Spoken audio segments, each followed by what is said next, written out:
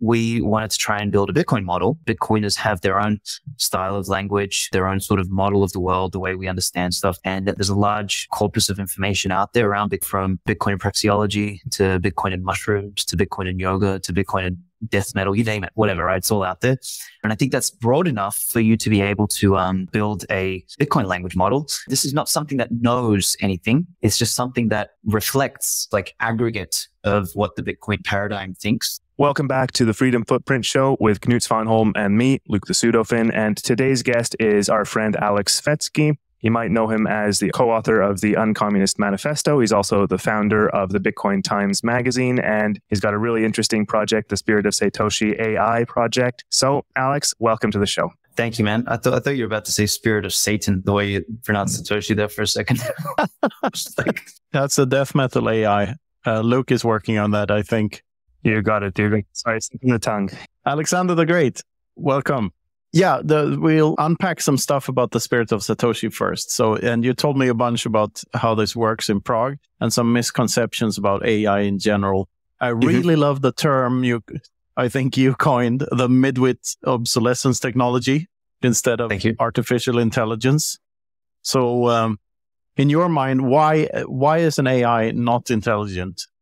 Big question. I think, first of all, it's very hard to define intelligence. And from what I at least understand, intelligence seems to have something to do with agency. I mean, at the very least, consciousness, I think, is very much got something to do with intelligence. Sorry, consciousness has something very much to do with agency.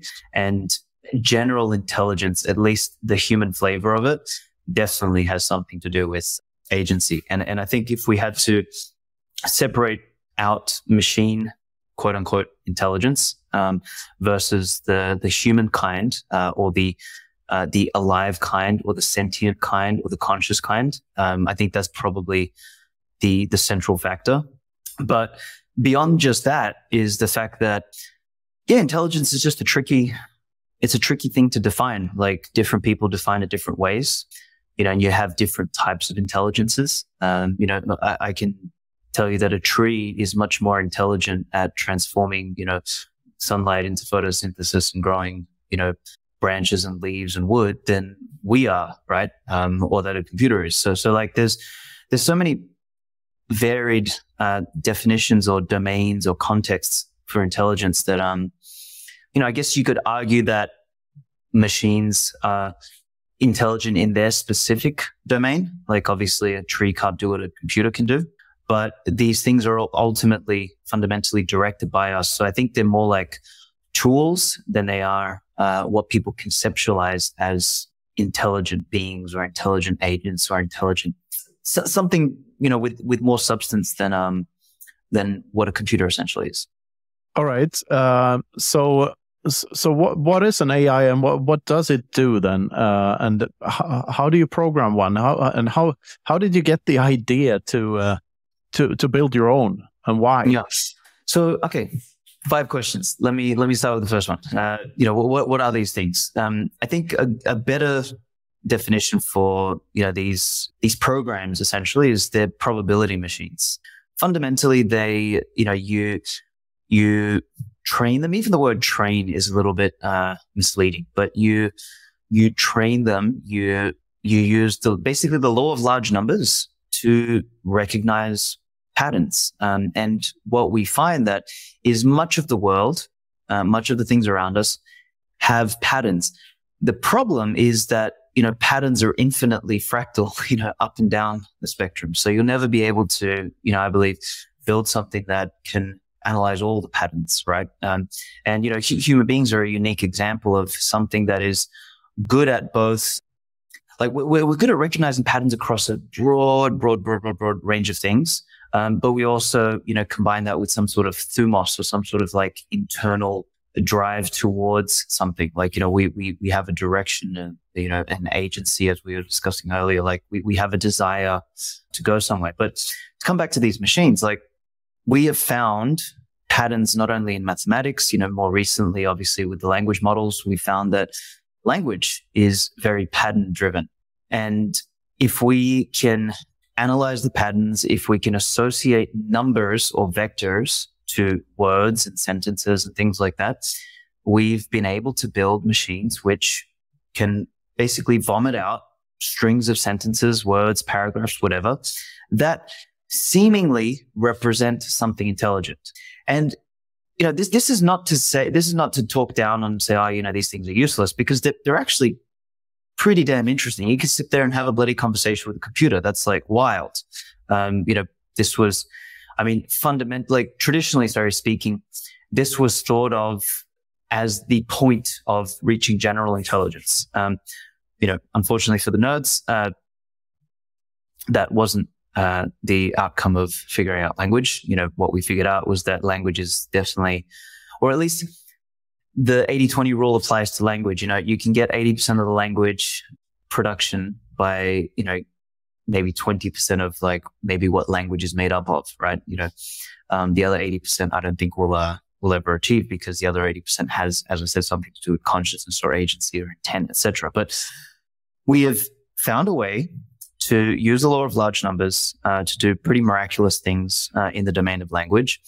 And what these probability machines like ChatGPT do is they probabilistically string words together in basically a sophisticated autocomplete, such that it tells you something that is as if a human read it. Now, not a very intelligent human, not a very creative human, not a very unique thinking human, but definitely sounds like some form of human built it. And this is where I guess we go into what I call Midwit obsolescence technology, is that, much of what you'll get out of ChatGPT is something that some midwit in some bureaucratic institution would have written, someone for New York Times or CNN or something like that. Just like fucking a bunch of words that don't actually say or mean or, do anything, but they're just written. And, to me, that's really ironic. It's that the very people who these models are most likely to replace are the same kind of people who built these things, which to me is quite funny.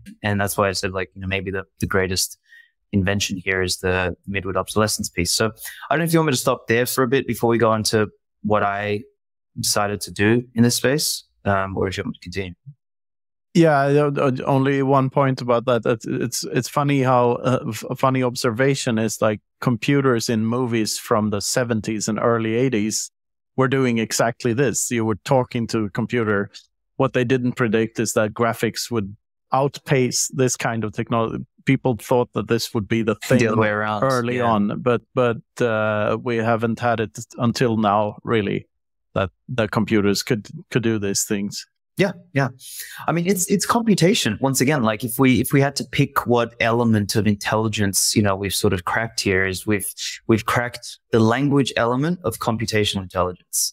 And, my understanding, at least, is that's quite narrow in the broad spectrum of what intelligences are, right? Like we mentioned earlier with trees have an intelligence, the panther has incredible physical bodily intelligence. Motherfucking panther can jump from a tree to a tree. Good luck, the computer doing that. So these things, vary, and it's very easy for us to, human beings are like that. We our imagination extrapolates things out. I remember when ChatGPT first came out, they're GPT 3.5, was trained on the whole internet, which is wrong in the first place, but that's what everyone was saying. And ChatGPT 4 is going to be an order of magnitude bigger, and then an order of magnitude, and within 12 months we'll have AGI, and it's all over. And there was this guy that I was following when I first went down the rabbit hole, and he's one of the so-called best AI engineers in the world. And for the last year, I swear to God, 90% of his videos, the thumbnail says AGI around the corner, months away. It's just the same thing over. I'm bro, you don't get it. Speaking about pattern recognition, it's so funny because that AGI is around the corner, or Skynet is coming, or whatever. Mm-hmm. It sounds a lot like other, tabloid journalism. They finally found life on Mars. That has been a headline in popular science magazines for 40 years now. Yeah, the sea levels are rising. We're all going to die. It's blazing hot in Europe. Everyone's going to burn. But the pattern I recognize here is that journalism sort of cracked that code as well. By being deliberate midwits, they created an analog AI before AI was invented, because like AI is totally like replaces journalism first, right? Because it's so easy to write some bullshit about some other bullshit. It's literally parroting. This touches on an interesting point. So like one of the things we've realized with these models is that they're essentially mirrors of what you train them on. And I think fundamentally, because most of the shit out there on the internet these days has just been written by the middle of the bell curve midwits. Like think about like the average blog.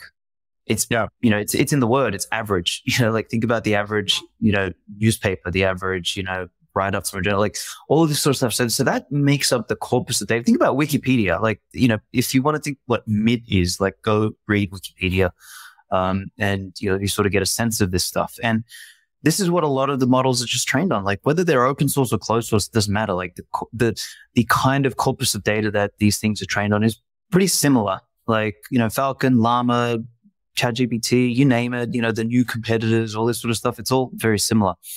Maybe arguably the only one that's substantially different at this point is Elon's one that he's messing around with, because it's got Twitter data in there, and Twitter is like, definitely a different data source. But, we'll sort of see where this goes. But yeah, you touch on an interesting point, which is if the majority of stuff, if 80% of the stuff that's out there that's been written by midwits, then, the model is obviously going to sound like a midwit, which is essentially what it is. So you told me that when you built the Spirit of Satoshi, that in order to train it, for lack of a better word, you need to rewrite everything into questions and answers. Once again, depending on the outcome, right? So like if we want to, so this is the mirroring that I just mentioned before, is if you want a model to answer questions, you need to train it with question and answer pairs. So you basically need to give it examples. There's no point in getting big chunks of paragraphs from books and feeding it, because there's no example of a question or an answer there. So these things, as I said, this is actually a perfect segue from what we were saying, is like that they're mirroring machines. So they the patterns that you give it enough times, it seems to be able to reconstruct that back at you. And this is why we wanted to try and build a Bitcoin model, is because, Bitcoiners have their own style of language, their own sort of model of the world, the way we understand stuff, the way we perceive stuff. And, there's a large corpus of information out there around Bitcoin, there's everything from, Bitcoin and praxeology to Bitcoin and mushrooms to Bitcoin and yoga to Bitcoin and death metal, you name it, whatever, right? It's all out there. Later we'll talk about Bitcoin and Nietzsche, which is something I've started to write about. So there's all sorts of stuff out there. And I think that's broad enough for you to be able to, fingers crossed, build a Bitcoin language model, which is not something like, I want to be very clear. This is not something that knows anything. It's just something that reflects, what some, you could guess like aggregate of what the Bitcoin paradigm thinks. Like, it could reflect elements of that. And you can almost think of the reflection almost as it's not like a straight mirror. It's kind of like like a cracked mirror. So depending on how you prompt it, it'll reflect a different element. You could ask it, tell me something more like Safedine or more like Breedlove or Jeff Bezos, Knut or whatever. Like, it adapts. So it's like a simultaneously high fidelity, but faceted reflection. And that's very interesting. Once again, like, I don't want to sound like I'm completely bagging out AI. It's obviously, humans are really funny. Like 2 years ago, you would have said like, oh, you can talk to computers. You'd be like, get the fuck out of here. And then all of a sudden you can talk to computers. Everyone's like, oh my God, it's going to take over the world. And then a year later, everyone's like bored and, on to the next current thing. Right. So it's like, it is miraculous. It is very, very interesting. But, the question for me becomes, okay, cool tool. What do we use it for? Do we use it to like basically entrain everybody on the planet to become midwits, and make more and more people midwits? Or should we attempt to like fork off and, build a version that, represents a different concept of the world? The Übermensch, the remnant. Yes. I wanted to call the business Remnant AI at one point. This is so interesting that you use the word mirrors consciousness, because that's one of the deeper points we got into with Jeff Booth the other day about how reality is a mirror of your consciousness. And we got into this talk about, the quantum mechanics and the double slit experiment, and to which extent the mind creates reality. And the tweetable quote from the episode was that reality is a mirror of your consciousness. So this is sort of a life imitating art imitating life type of deal, that the AI is actually, the more you train it, the more it becomes like a mirror of what we are. Yeah. And also, I was very impressed by Spirit of Satoshi's condensed version of the alchemy chapter from my book. And it came up with its own word, quantum money, which sounds like a tabloid term, but it explained it very thoroughly and got the points. And it was really cool. Yeah, I mean, mind you, that wasn't entirely the AI. So that's like, we use the AI plus ourselves internally. So I just want everybody to know that, full disclosure, so when they start using Spirit Satoshi, it's like, oh, it didn't produce this. Well, no, like it's still a work in progress. But yeah, there's some interesting insights and some nuggets it can pull. And this is once again, it's like human beings will, where we innovate is when two or multiple ideas kind of like clash, right? And somewhere in that Venn diagram, we're able to extract something. We're like, oh, this is something fresh, something new. And, to some degree, these models may offer up a way to do that sometimes, but I think it's almost like a lottery, right? So most of the times, like, you'd be like, regenerate, and it's not going to produce anything useful. And then all of a sudden, like, it'll plop one thing out. You're like, oh shit, that's actually kind of cool, quantum money. And, you roll with that. So, once again, it just reinforces the fact that these things are tools, and it's up to humans to use the tool. It's not like, I'm sick and tired of people just running around being like, oh, AI is going to take over everything. And it's like no, man, like, just like computers automated a bunch of things. Like, we don't sit there and draw spreadsheets on a piece of paper anymore. Like, Excel does that, but you need to use Excel. The same thing with these tools. Like, you just need to act, you need to use them intelligently. And the intelligence in using them comes in two ways. Like, number one, finding things that you can do that you can ideally like automate, but also not automating to the degree that you become stupid and can't think anymore. Like, I know people that sit there and they use it for all their ideation. Or, they get it to write stuff for them. Like, there was apparently some Bitcoin book that the dude wrote with, using ChatGPT primarily. And to me, first, it's an abomination. But, second, like, I'll clarify here. It's an abomination to get an AI to write your book and then say you wrote it. Like, if, maybe you write a book and just say the AI wrote it, that's kind of cool. But, to do that, I think what it does is it actually weakens your own muscle of writing and thinking. And I don't know, there's a couple of threads we can pull on there, but yeah, on that point, I just heard today about some court case where someone was sued for using text from ChatGPT and trying to copyright it.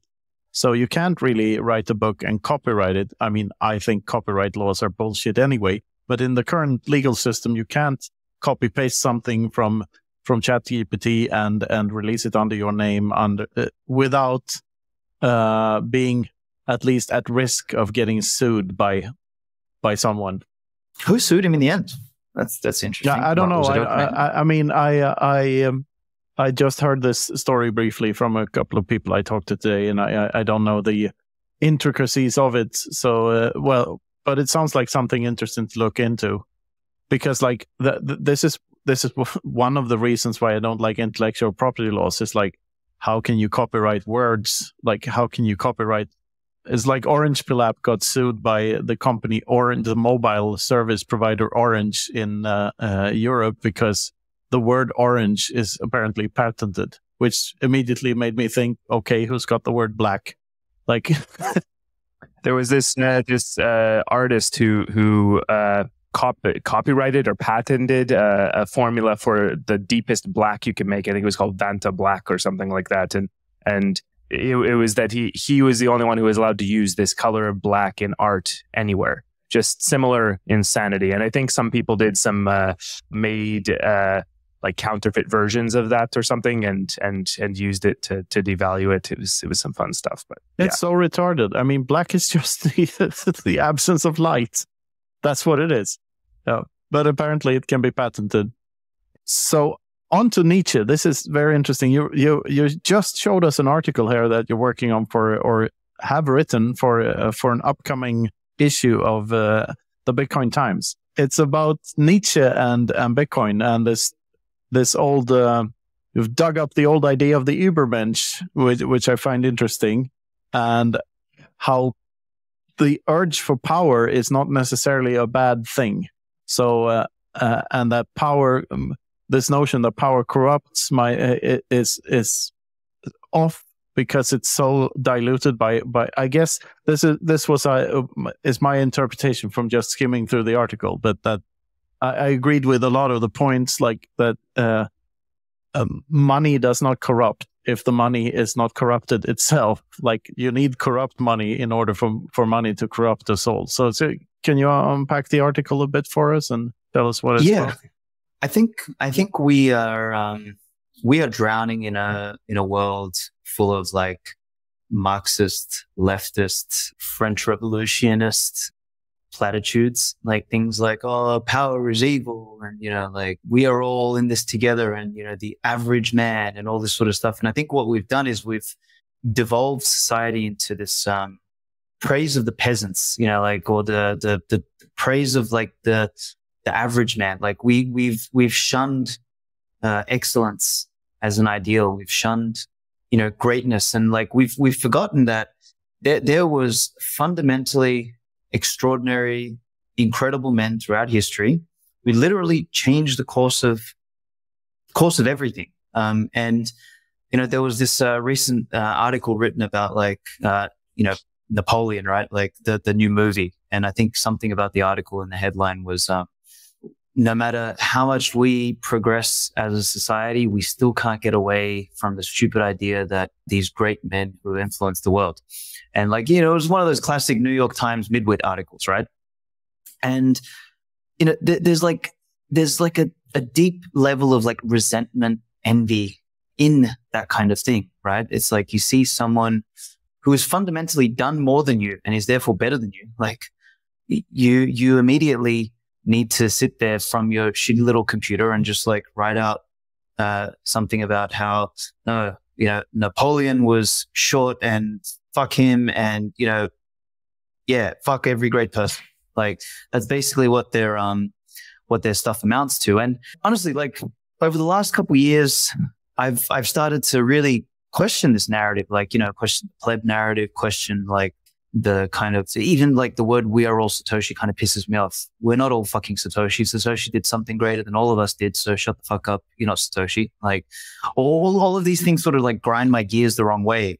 And I think it's about time that we recognize the biggest problem, I think even more great than the money being broken, is that people's relationship to life, the will of life, to vitality, to excellence, I think that's broken. And I actually think that's what preceded bringing us to the state where we decided to debase the money.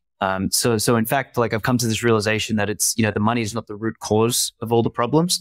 There's something upstream which leads us to the point where we are willing to debase the money as a civilization, and then things accelerate downwards. So like the decay sets in much earlier. And I think for our Western modern world, that decay started with the French Revolution, not in 1971. So it started beyond that. But no, but the French Revolution is interesting here because they killed a lot of monarchs and lords during that, right? And that's so I guess your point is that the envy drove that revolution. 100%. You look at what Robespierre. What was he? He was the genesis of communism. Like that's where it all started. Like Karl Marx emulated his thing on Robespierre and said, no, we need to do this a bit better. And he found the right class and the right message to really drive leftism, liberalism, and all these sort of ideals.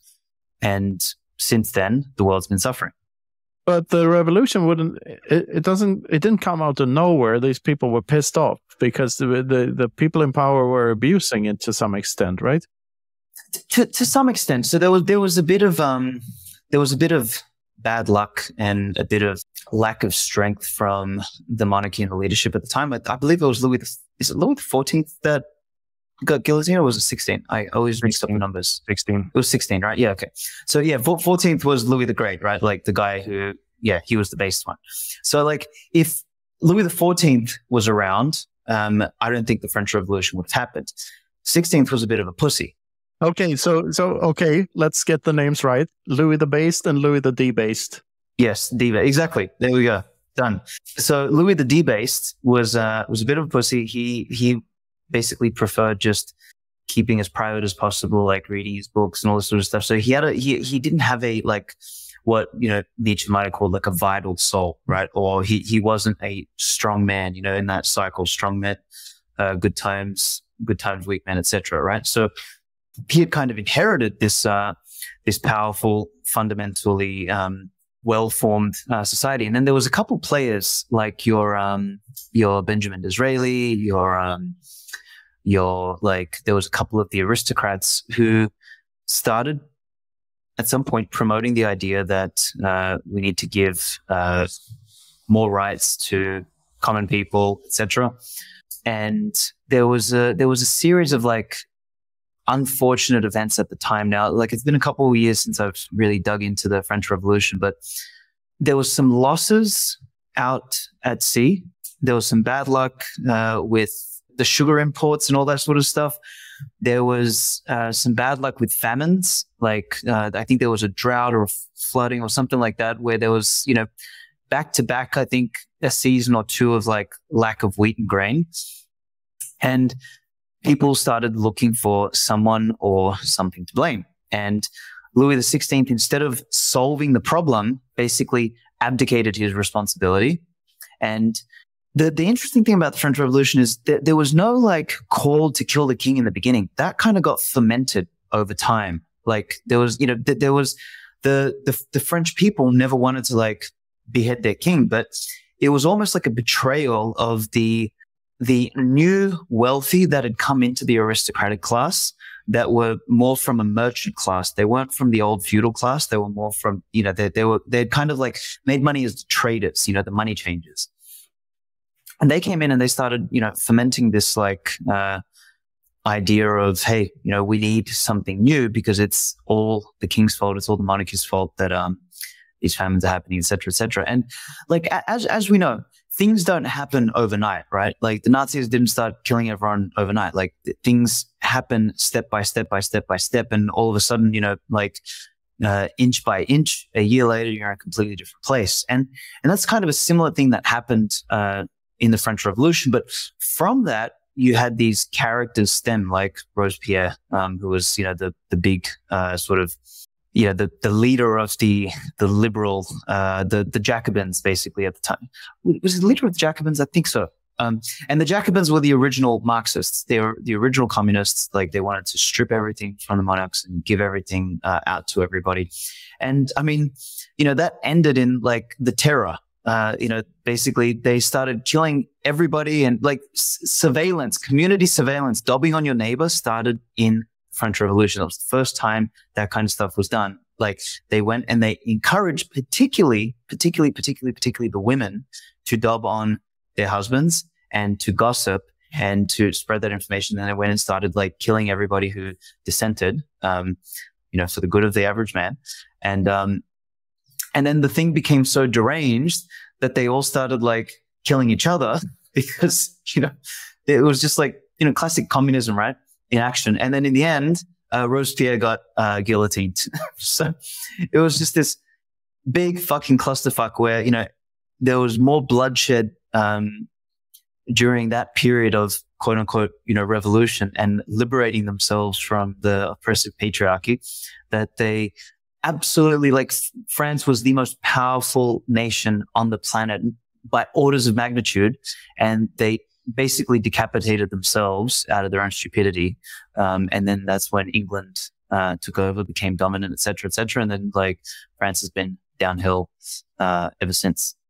Yeah, it's quite something. Like the speaking of greatness and monarchies, my mind goes directly to Austria-Hungary, that empire, which was made out of small cantons with lords and stuff and small kings.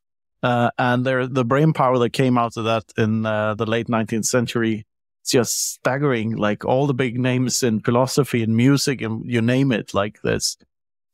We're doing something wrong now that we can't produce that kind of folk. 100%, because like what you get when you build dynastic wealth, for example, and you basically, and people don't like to talk about this, but like what the aristocratic, and aristocrat just means the best. Like, you know, aristokratia is like the rule of the best. So it's made up of two words in Greek.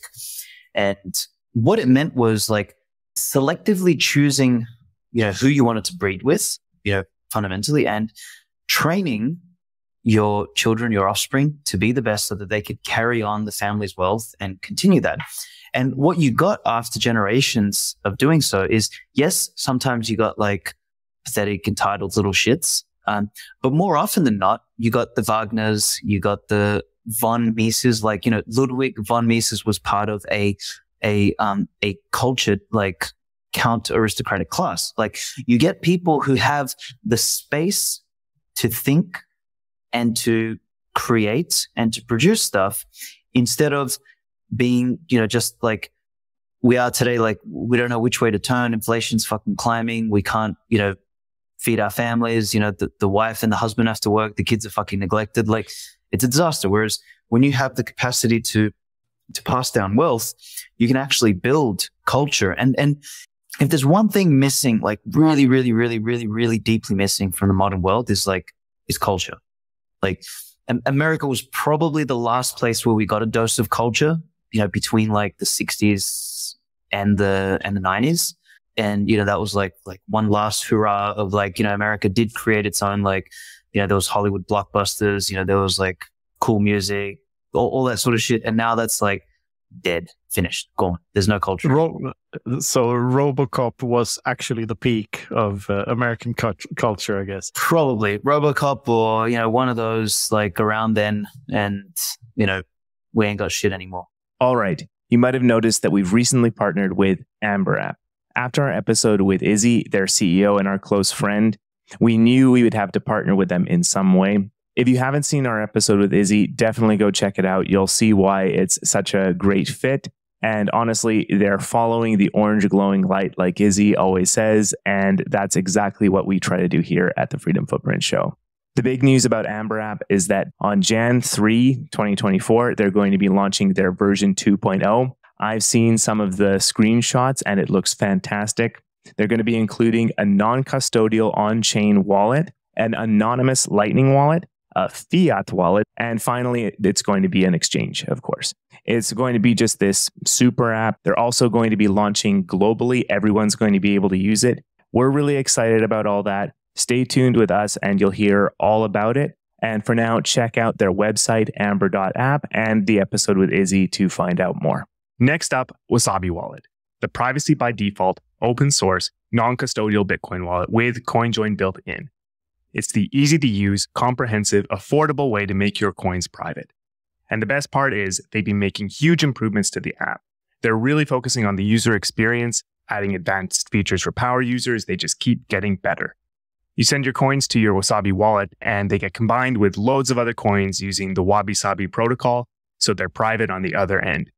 Your tracks are covered, so you can work on expanding your freedom footprint without worrying about your privacy. So check out wasabiwallet.io and download Wasabi today. This ties in beautifully to your article because, like, I've been thinking about this for years, that Bitcoin actually, what generational wealth means is that we're all potential feudal lords now, because we can actually plan for generations ahead.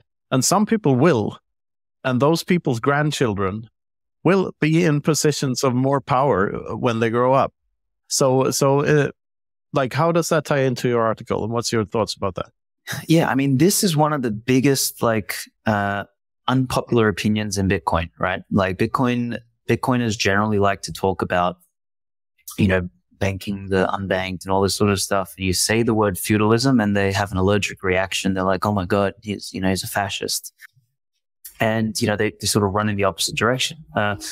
I actually think, as you just said, you just really hit the nail on the head. One of Bitcoin's most fundamental benefits, or the fundamental impact that it's going to have on civilization, is that it'll allow certain families, certain holders to preserve their wealth across time to such a degree that it becomes generational wealth, and the generations that are most able to continue sustaining that wealth. So it's almost like a meritocratic feudalism, right? And this is what I think is peak civilization, right? Is that you can have the wealth passed down to you and you can be a complete monkey and squander it, or you can actually build on that by breeding, by building a family, by training your kids, like all of that sort of stuff that the traditional aristocrats did. Like that's what the kings and queens and the aristocratic classes did. They put a shitload of effort into thinking about, who do I not only just strategically marry with, but who is, the right person, that is going to help me breed the best kids, et cetera, et cetera. Like all of that sort of stuff was the kind of thinking we had. We kind of lost all of that in the last few hundred years, because now you can't say anything, otherwise you're a fucking eugenicist. Yeah. What people need to get is that this does not automatically mean that we all become Tywin Lannister. It means that responsible people will be able to be feudal lords, because feudalism had a lot of problems, because you could acquire wealth by force way easier than you can on a Bitcoin standard, I guess.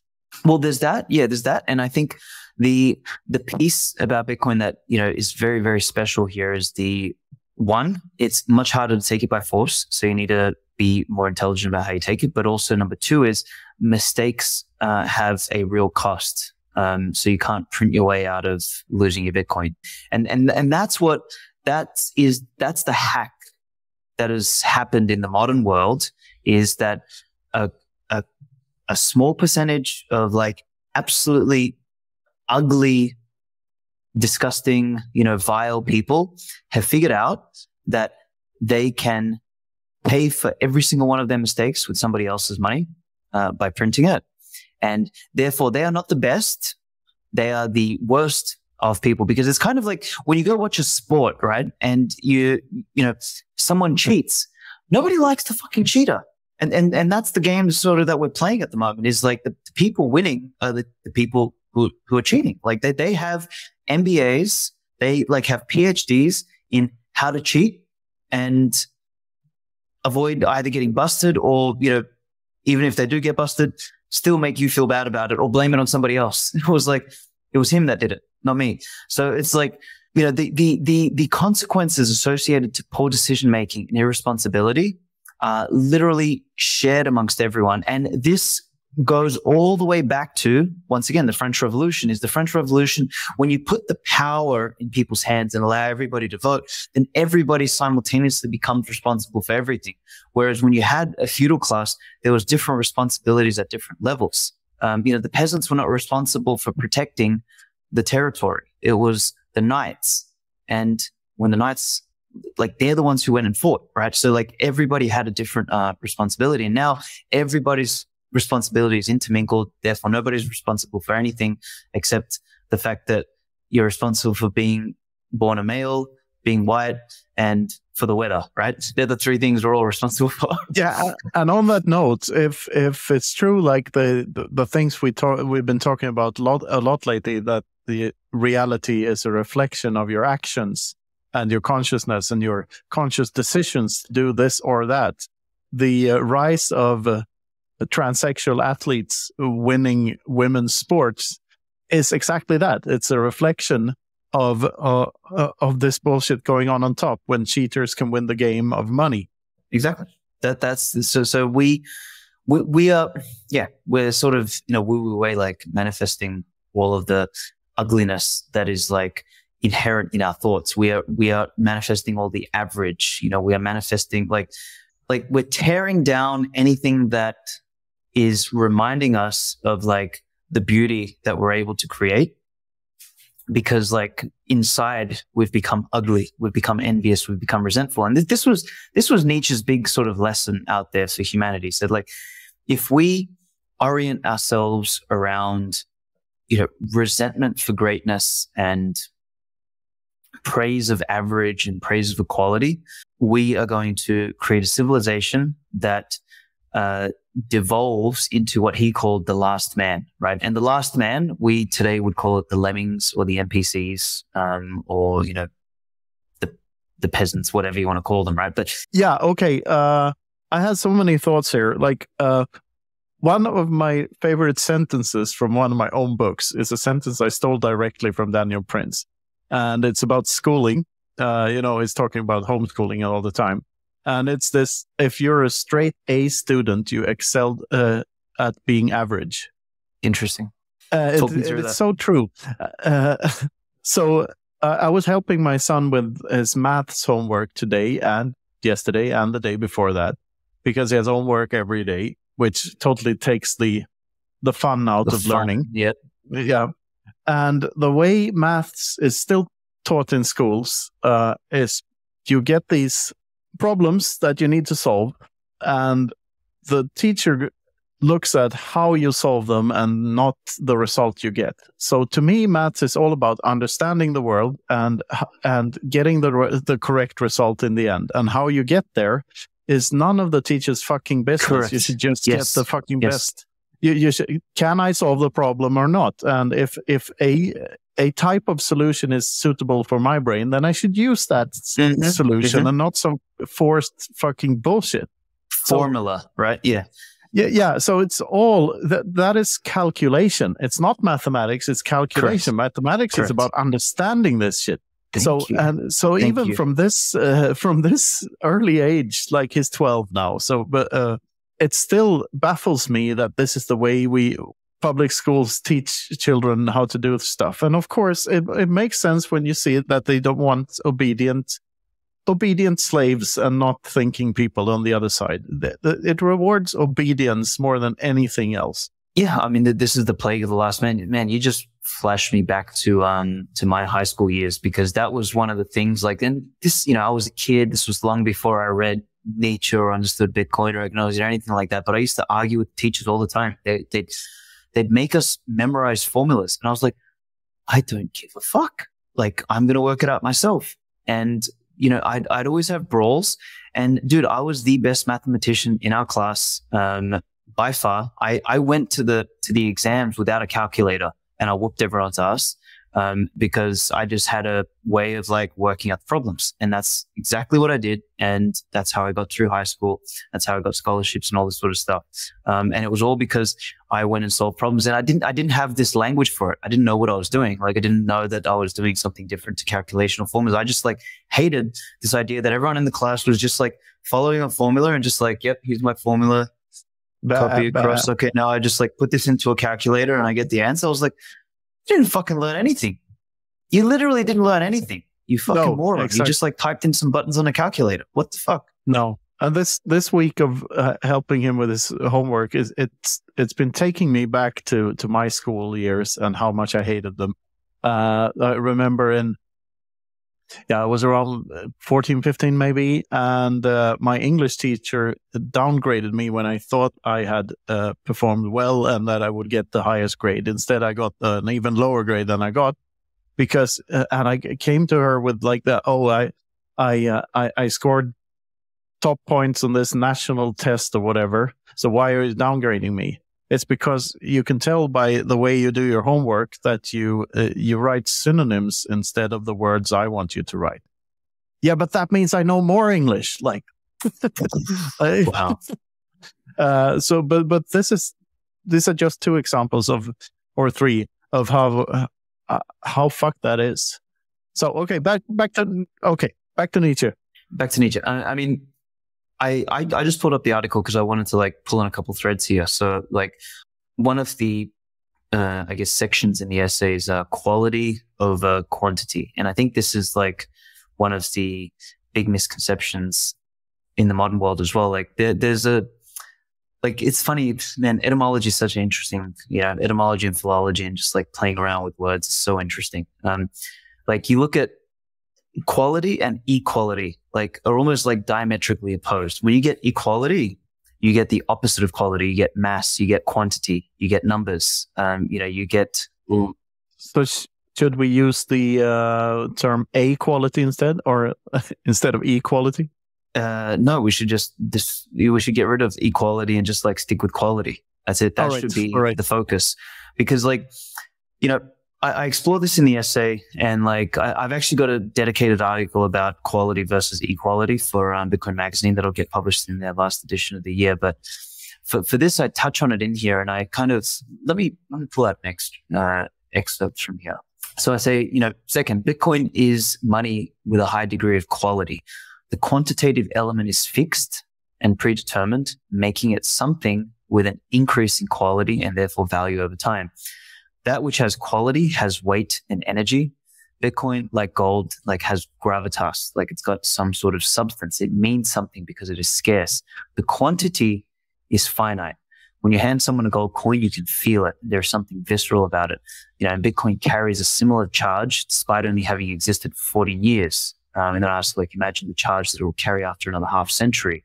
It's the same reason a mountain has presence, so something that has been there for a long time, something that has presence, has gravitas, has weight. And, the next paragraph I want to read this is, contrast that with fiat money, the abstract, flimsy promissory note that can be created out of thin air and changed on a whim. It lacks both weight and substance. It is conceptual and theatrical in nature. Even think about the term quantitative easing. What does this process mean? Like, quantitative easing is the process of increasing the quantity of the money by making it easier to produce. This, of course, occurs at the expense of its promise and the quality, and makes money easy or soft. So therefore, people rightly do not trust it like they do a metal, and even less so when it's digits on a screen. This is why fiat money is in a death spiral. It is hollow and devoid of life force. It carries nothing but the empty promise of a group of bureaucrats. So like, I think there's, this quantity or quality discussion is really, really important. And I mean, it perfectly ties into Nietzsche, because Nietzsche's whole philosophy revolves around quality, vitality, energy, power, as opposed to the quantity-oriented philosophy of equality, democracy, the masses, the vote, and all this sort of crap. Yeah, quantitative easing is qualitative difficulting, or decreasing. Yeah. Yeah, exactly. So it's qualitative destruction, basically. Quantitative easing is qualitative destruction. Yeah. That's so interesting. That dichotomy is everywhere in Bitcoin. Like, yeah, it really is. So, and the, I mean, you see the opposite. Like, this is one of the things that I love about Bitcoin, and I've said this on a couple different spaces before, is we live in a world of like mass media, mass plastics, mass fucking, we now have 5,000 friends on Facebook instead of like we used to have, 50 friends in the community. Like, everything is mass oriented, like, mass food, mass seed oils, mass fucking production, mass GMO, like all of this stuff. We have like, everything is becoming inflated. Like, even ChatGPT and AI is like, now we're going to have more blogs and more words and more content and more data and more websites and more tools and more fucking everything. And like the entire focus of the world at the moment is on quantity, not on quality. And that's why nothing works anymore. It's like, you buy something, it breaks, and you just buy the same plastic shit again, and you just keep buying shit, versus having a focus on quality. And I think this is, I don't know, for me, it's a big takeaway for people to, stop and think, like, we need, like, if you make, here's the thing, if you make the North Star of your civilization quantity or equality, for example, they sort of sit in the same bucket, you'll absolutely eradicate quality. And then the joke's on you, because you'll eradicate quantity as well, because everyone will start dying off from starvation and irrelevance. But if you make the focus quality, you'll push the bounds, you'll raise all other boats, you'll actually make room for quantity. and life can continue to prosper. And it's just so interesting to me that, you know, we have made quantity the focus or equality the focus. And in the process, we're destroying both the quantum side of things and the qualitative side of things. And it's just so, I don't know, it just becomes so evident after a while. You're like, man, what are we doing? What are we doing? Yeah. It's like the only way to reach equality in a society is through natural disasters, such as, you know, a volcano or a flooding or a tsunami or an earthquake or communism or socialism. Like, because they're all natural disasters. Yes. Some of them designed to deliberately trying to make people equal. That's extremely evil at its core. Yes, the only really way is. to do that is you can't make a person better from a position of power. You can make them worse. You can give them the tools to make themselves better. But, you know, it's like, give a man a fire and warm him for a day, and set a man on fire and warm him for the rest of your life. Like, that's maybe I got that wrong. You're right. That one's I'm going to use that one. That one's fantastic. It's a Terry Pratchett quote. Yeah, I love it. Man, I've still got to start listening to his book. I downloaded the other one, Guards that you mentioned, so it's sitting there. Oh, great! I've got to get to it. I was just finishing up another Wilbur Smith book, 8 books in. I started one. Did you start The Lion Feeds? Yeah, I did, and I really like the language. I really like the words, but I don't really like fiction. Like, I just realized I can't read fiction. Like, I don't have the time, or like, I would need to read that all in one go. Like, because I can't focus. Chuck it on 2 times speed and just like chill out, relax when you're traveling or whatever, and just like follow the story. Yeah. Trust me. It's a muscle. It's a muscle. Yeah. You gotta like, you gotta build it. For my next flight to Australia or something. Okay, yeah, deal. We'll come to Brazil. The show is also sponsored by Orange Pill app, the Bitcoin-only social network where you can stack friends who stack sats. You can connect with your favorite Bitcoiners on the app, make local connections, and even connect with Bitcoiners around the world. You can see what's going on in your local area and connect with Bitcoiners around you. I've been to multiple events organized on Orange Pill app, and they brought Bitcoiners together from all over. And now with group chat, it's easier than ever to stay in touch with all of your Bitcoin friends. The best part is that you know it's high signal. There's no spam on Orange Pill app because everyone pays to be there. So download Orange Pill app on Apple or Android, send me or Knut a DM, and start building your local network of Bitcoiners today.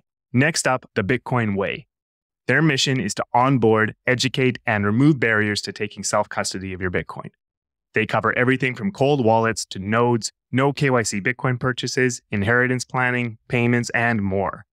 Whether you're new to Bitcoin or you're an experienced Bitcoiner looking to expand your freedom footprint, or you know someone who this sounds perfect for, the Bitcoin Way has something for you. They have a skilled team, well-versed in the Bitcoin space, and their goal is to make all the complexities of Bitcoin as straightforward as possible for everyone. And the best part is you can get started with a free 30-minute call with their team. Go to thebitcoinway.com/contact for more info. Our newest sponsor is Geyser. They are the portal to the creator economy on Bitcoin. On Geyser, creators can monetize their work through their communities in a social and engaging way, and supporters can send sats to their favorite projects. Geyser has also recently integrated with Zaps and Podcasting 2.0, so every Zap sent to a Geyser address shows up on the Geyser page. We have a Geyser fund ourselves. It's the best way to support our show directly with Bitcoin. So whether you're a creator or a supporter, check out Geyser at geyser.fund today. There was something I wanted to say about what we were just talking about before. Oh yeah, actually that equality of so people go on about like equality of outcome is obviously evil. What we should be focusing on is equality of opportunity. And when you actually think about what that means is equality of opportunity, like equality of outcome is fundamentally evil because it's just like it's about as fucking dumb as you could possibly get. You have to be either you have to be born with your brain in your asshole or something like that to actually think that that's a good idea.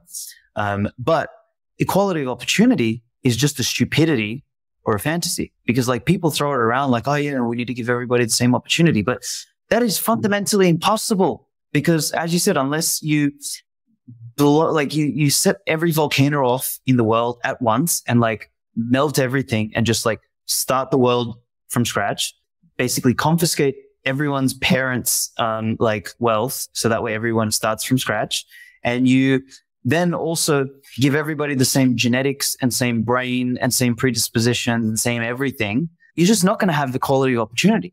Like it's a scam.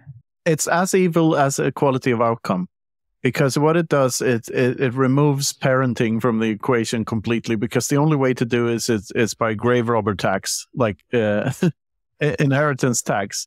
That's the only way to get anywhere near equality of opportunity. Fortunately, it doesn't work with Bitcoin. Yeah, I mean, grave robbers tax and like some sort of territorial homogenization, and like it's all of these things. It's so but this dumb. Is the thing that if you believe that, then what that implies is the outsourcing of responsibility for the next generation from the family to the state. That's what it does. That's what it effectively means. So you put everyone in the same indoctrination camp, and you steal all the parents' money, except for the lunchbox or something, and then you mold everyone into the same fucking. I mean, I hate the term because it gets thrown around all the time, as like if it's some sort of virtuous pursuit, right? Yeah. Yeah. We should strive for equality of opportunity instead. No, heck no, we shouldn't. We should strive for whatever the fuck we want, and I should strive for what I want, and you should strive for what you want. Like that's it. Equality of, I don't know. Equality of non-interference. That's what to strive for. This is where it's like, I just think we just burn the word equality altogether and just like focus on fairness and excellence. Like they're the two things, because like, at the end of the day, if I want to be excellent and you want to be average, like I'm going to pay the price for being excellent, which is I'm going to work my ass off. I'm going to sacrifice time, energy, effort, money, whatever I'm going to do to be that.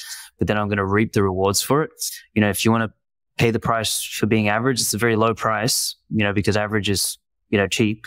Don't do anything, you'll be pretty average, but you'll also reap those rewards. And this is, this has and always will be the rule of life. And the bunch of bumbling average fools, or maybe more so like the parasites who saw an opportunity to lie to the average peasant, the average monkey, and teach him to like feel like he's entitled to something that the excellent person produces, has created a world in which like, the lemmings are weaponized against those who are truly fundamentally great or excellent or productive or anything like that. This is the Ayn Randian reality when she described it, and like long before she did, like Nietzsche just basically warned about this and said that this is exactly where the world's going at a time when nobody would have thought that. Like it was, pre-1900s, Europe was at its peak, all that sort of stuff, and he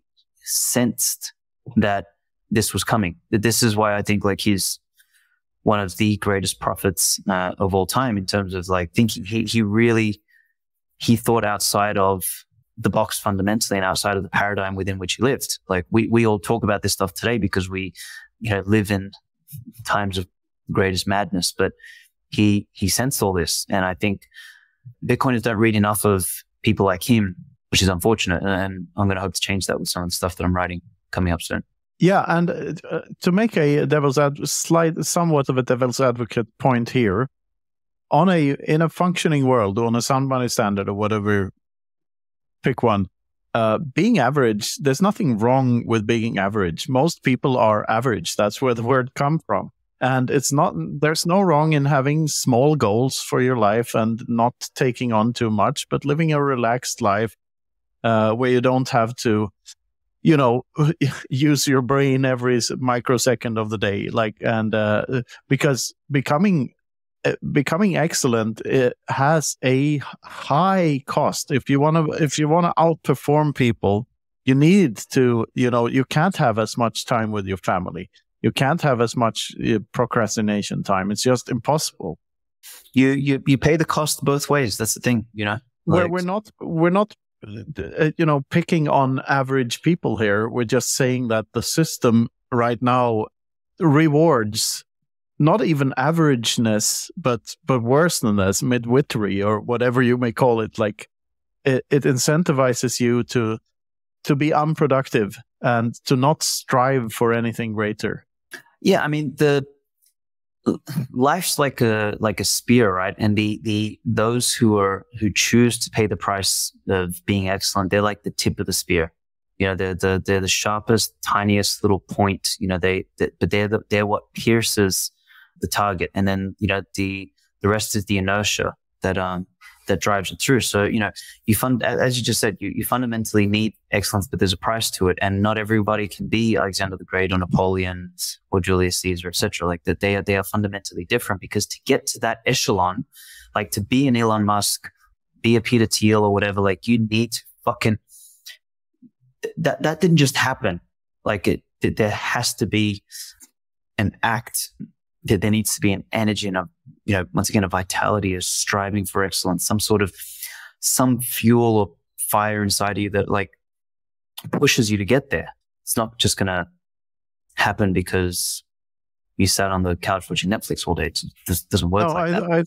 I think that's a must quote. If you're reading self-help books and like success books, it's probably not for you anyway. Yeah, that's totally. And I don't remember the exact quote, but it's somewhere around. And for those of you who don't know, life is not a box of fucking chocolates. That's for sure. Like you can know what you're gonna get. You're gonna reap what you sow. That's it. It's by and large, exactly. I mean, you can't take luck out of the equation because no.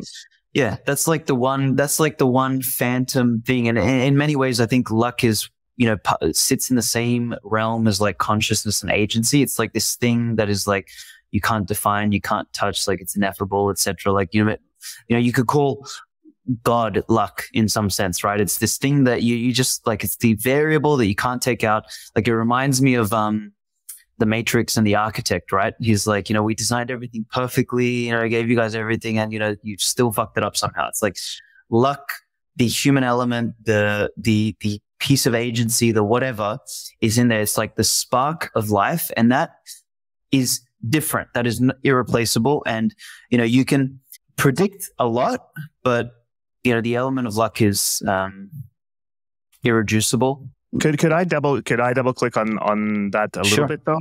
Yeah. The luck thing, I think this gets misunderstood a lot, because luck is another word for circumstance, whatever circumstance you're in, right? And yes, there is an element of chance in every micro interaction, right?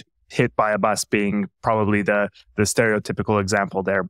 But luck is also a long-term thing. Someone born in a Western country is in a much better position than someone born in a poverty-stricken neighborhood in South Africa or Brazil or wherever, right?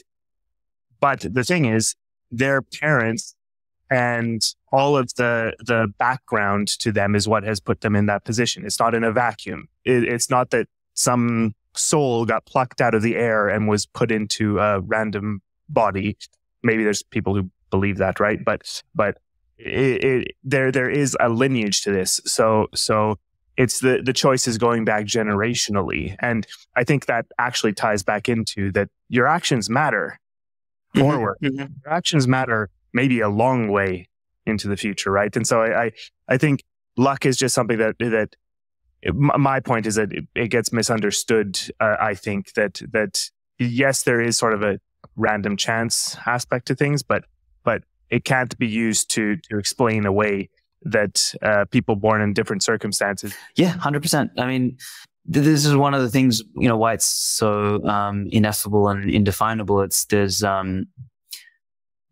like the mind boggles at the amount of things that have to like happen in order for you and I to be born, as who we were born as, what I mean? Like, it's just, I don't know, like so sometimes, for example, I think about like me and my brother, like we're basically Irish twins, we're born 12 and a half months apart. I mean, I guess I didn't make the Irish twins window, but close enough, right? And like, I don't know, like when it comes to cognitive comprehension, the guy's about as smart as this bottle of water here. and drives me fucking insane sometimes. But, he's more unique in other ways. I don't know, he's been endowed with this ability to abstain from things. He trains like a machine. This little shit, he's fucking abbed up. He's never touched a single supplement or steroid or anything like that in his life, but he looks 100 times better than people who sit there and inject themselves with testosterone and a million other things. And but he's just got this weird, when we were young, my dad used to call him a donkey because he was stubborn like a fucking donkey. When there was something that he wanted, whether it's for the good, for the bad, whatever, he'd just do that and that's it. It was almost like those, those old bunnies where you wind them up and you point them in a direction, that's where he goes. So, he and I have a real difference there. And, is it luck that we turned out differently? Genetically, even being so genetically sort of similar. I don't know. I don't know how to explain this sort of stuff, but there's that when I think about luck, that's what I mean. It's this thing, it's almost like the fucking roll of the dice, what made us fundamentally different from kids, from babies. I started speaking at the age of 8. And I remember my mum age of 8, 8 months, fuck's sake. 8 months. I was thinking that, yeah, you're pretty good for starting that late. Yeah, no, I'm not that retarded. But yeah, no, I started speaking at 8 months old, and my brother didn't start speaking until 2. But he started walking, almost 12 months earlier than me. Why? I don't know. And that's the kind of stuff I throw in the bin of luck. I would throw that in the bin of luck as well, but I would not throw there are so many other things like risk management. There should be a word like luck management, because you can I am lucky to know you, Aleks, and to know a whole bunch of great people, but it's not luck primarily. It's that I actively seeked out people and got to know them, and there's an element of luck to it. I mean, you never know what's going to take off. You never know what people are going to notice of your work or anything like that. So there's an element of luck to it. But just like Bitcoin mining, which is also just guessing a random number. And that's so proof of work and luck are very tightly connected. Here's the thoughts. Totally. That is, yeah, that's it's pay to play. That's the thing. You're not going to win if you're not going to play. No, freemium isn't free. And proof of work is luck management, basically. It really is. Yeah. That's that's a really good way to frame it. Okay. Do you want me to pull a couple other things maybe to piss people off before we finish this? Yes, for those of you who don't know or haven't figured out yet, I mean, Aleks is the contrarian's contrarian. So please, Aleks, piss people off for us. Would love to hear it. I'm gonna read out a paragraph. So it says, most people think that Bitcoin's greatest contribution will be to lift the masses up and help the weak. Then I say, while that will likely occur, and not for the reasons you think it will, it's my unpopular belief that the more important contribution and impact to mankind will be that Bitcoin makes the strongest stronger, the best better, and the most powerful more powerful.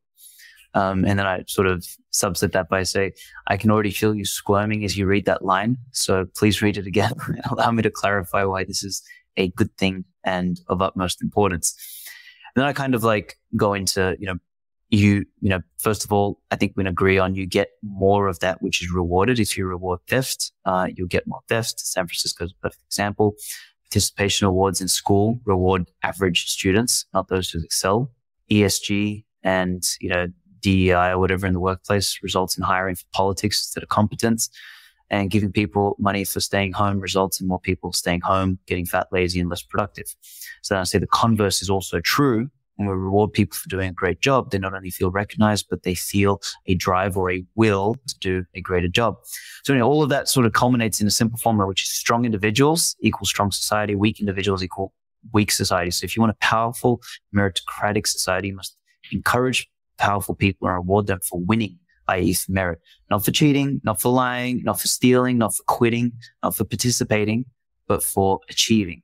And like, I think this year, sort of to tie it back to obviously the line that'll piss people off, like making the strongest stronger and the best better and the most powerful more powerful, is that Bitcoin, like any good technology, like, I mean, money is a force multiplier.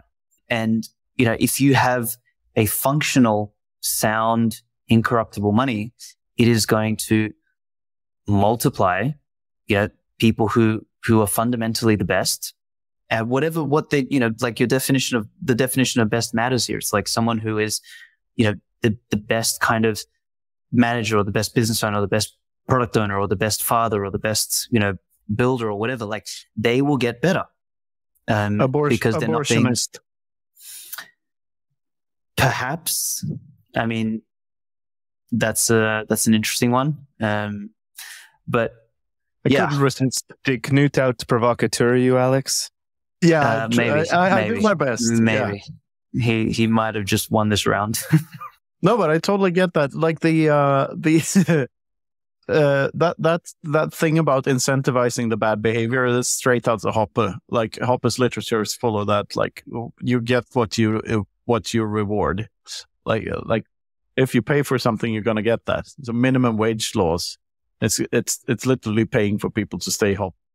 Yeah, but this is what the leftards and like a lot of the Bitcoiners just don't get, or they don't want to admit, right? Like they just have this fantasy in their mind, like, oh, you know, it's gonna fucking help unbank the banked and all, or whatever, debank the bank the unbanked or what. Like it's just, it comes from a place of like, I don't know, they miss this fact, like they miss that.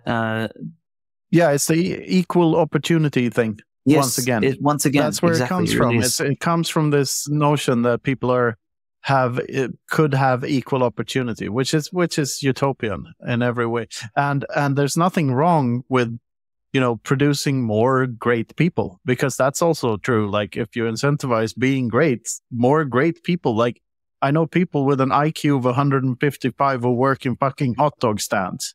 You know, they could have done something way better with their lives, but they don't because they live in fucking clown world. Like, and you're going to see less of that on a Bitcoin standard, I think. Well, I hope so.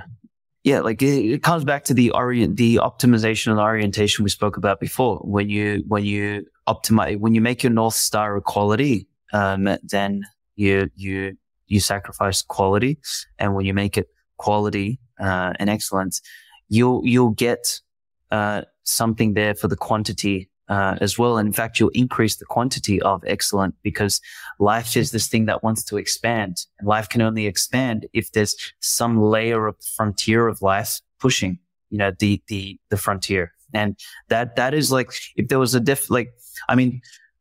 etymologically speaking, like the word excellence, excellere, which is the roots of it, have to do with separating oneself, or like a mountain or a peak. Like it's a protrusion out. That's essentially what excellence means. It's like it's to push the bounds. It's to climb the mountain. It's to separate from the levels, from the masses. And like that is fundamental. Like, I mean, even if you conceptually think about what growth means, like, you know, if this is your sphere of influence, growth demands that you step outside the sphere of influence and you expand it, you grow it. Like, so all of, like, literally the very nature of life is the expansion into, bringing light into darkness. It is it's the opposite of entropy, right? And I mean, this is precisely why I wrote this article for the energy edition of the Bitcoin Times. So everyone else, like in the Bitcoin Times, like, you know, wrote about nuclear and, Marty bashed ESG. There was one in there about like power lines, one in there about like Simon, what's his name? Julian Simon, who spoke about like there's no such thing as, basically he said all energy and resources are infinite. The only thing that, the only limitation is human ingenuity. There's one in there from Drew Armstrong about entropy, but I took obviously this different tack. I said, okay, what does this mean for kind of the human spirit, or, you know, this is where people misunderstand Nietzsche. Like his idea of the will to power And, I love Jimmy's song, but he gets this completely wrong. He always talks about how, the world is evil, because of our desire for the will to power. No. Will to power is another word for like spirit or animating force of the human. And when we try and neglect that or downplay it or diminish it in any way, what we do is we lose touch with the very excellence that makes life possible, the very excellence that pushes the bounds and continues life expanding and growing. And I mean, that's, in our neglect of that, we are producing nihilism, emptiness, equality, grayness, basically on the planet. Like the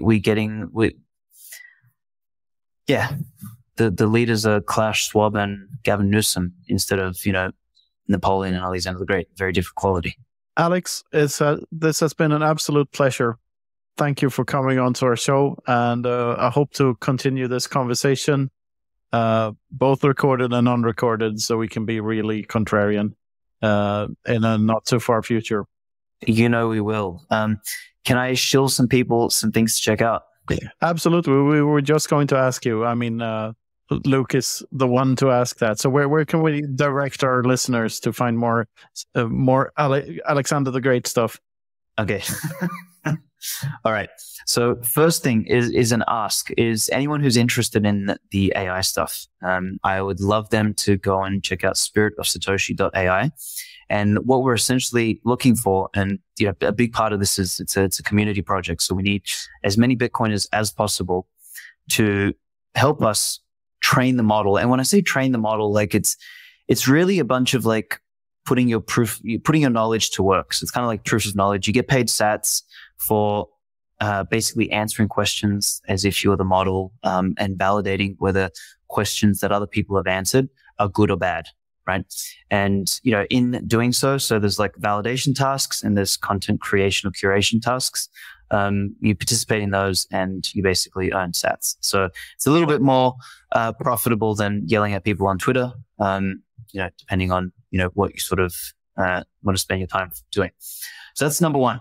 Then number two is, if you had interest in what we discussed with the Bitcoin Times. So as I said, this year's edition, like last year was the Austrian with Seyfedin and Pierre and Goldstein and Raheem and all that. And it was like, we did the big launch last year, but I think this year's one follows on with energy. And I don't know, I know every year I say I'm most proud of this one. So it's really hard to say whether I'm more proud of this one than the last one, but like this one definitely is special. And if anyone ever read the Remnant piece that I did like 2 years ago that, ruffled a bunch of feathers. I did. Yeah, thank you. Same. Yeah. This Nietzsche piece, I think, does a similar sort of job to like really pushing people's, notions or conceptions. I know, Knut, you picked up something in the thing which might be worth like mentioning here. Yeah, it was the how absolute power corrupts absolutely, and how that's only true if the money is not sound somehow, because it's not absolute power. It's not power itself that corrupts. It's the corrupt money that corrupts. That allows corrupt people to get into positions of power with somewhere. Yes. Yeah. So power. Yeah, that's right. So where did I say? It's not power itself, but those who wield it. It's not that power corrupts, but that the corrupt can attain power.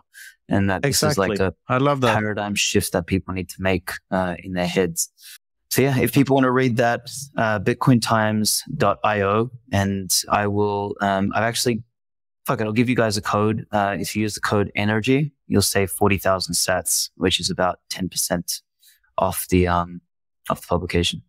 All right. Wonderful. One last question. When are you going to write the fascist case for Bitcoin? I wrote it just under a different name. All right. Yeah. Great having you on, Alex. Thank you, guys. Take care. Have a nice rest of your life. Yeah, thank you, sir. That's scary because you're about to say the rest of the day. So I feel like there's going to be a drone coming to bomb me now. No, but you ever thought of that? That have a nice evening is pretty evil. Like, why would you want me to have a good time for the rest of my life as well? Like, why limit yourself to nice evening or nice weekend? I mean, yeah, okay, that's cool. I mean, the way it came out of your mouth was like, have a nice evening. I mean, rest of your life. No, I really think we're going to get killed. Getting tired in the brain here. Yes, exactly. Knut's getting tired. So thank you again for coming on, Aleks. This has been the Freedom Footprint Show. Thanks for listening.